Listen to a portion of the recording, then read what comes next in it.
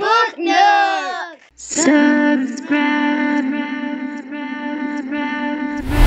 The Littlest Dinosaur's Big Adventure by Michael Foreman. One day, the littlest dinosaur was sitting by the river and dangling his toes among the water lilies. Suddenly, a frog landed on a lily pad next to the littlest dinosaur's feet. Plip, plop, flip, flop. The frog hopped to another lily pad and looked back at the littlest dinosaur. Then he hopped to the next lily pad and the next and looked back at him again. Carefully, the littlest dinosaur stepped onto the nearest lily pad. It wibbled and wobbled, but didn't sink. Then he stepped onto the next lily pad. When the frog saw that the littlest dinosaur was following him, he did a double backflip and clapped his hands. The littlest dinosaur was suddenly surrounded by frogs, all somersaulting, hopping, and diving among the lilies. Flip, flop, flip, flop. "This is fun," cried the littlest dinosaur. "At last I have some friends my own size." He followed the frogs pad by pad across the river. Splish, splash. When he reached the opposite riverbank, there were wildflowers that stretched as far as he could see. Here there were no big, clumsy dinosaurs to trample them, only bees buzzing and butterflies flitting from flower to flower. A butterfly landed on the littlest dinosaur's nose and opened its wings.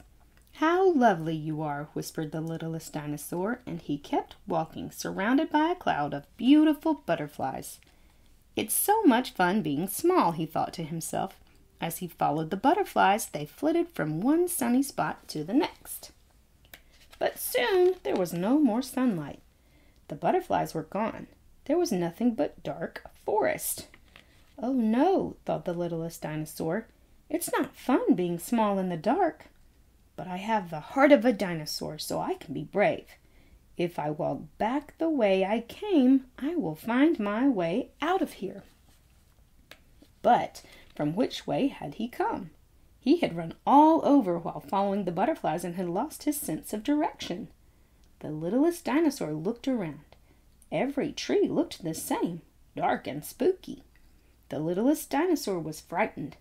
Birds and bats flew squawking into the sky. Eyes watched from behind trees.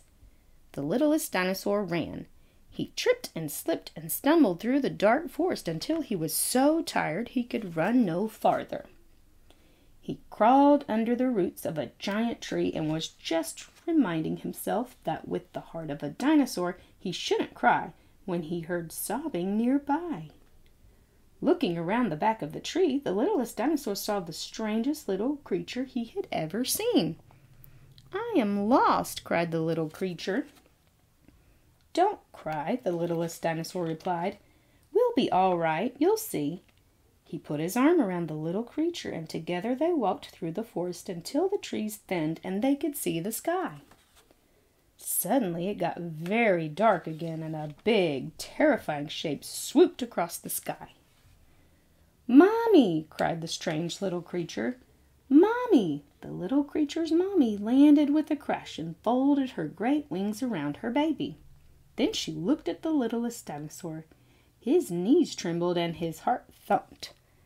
"Come," the huge mommy said, "let's get you home."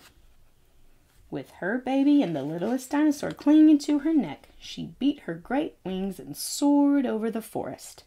The littlest dinosaur pointed to the far river. Soon they were circling over the amazed faces of the littlest dinosaur's family, who were all very happy to see him.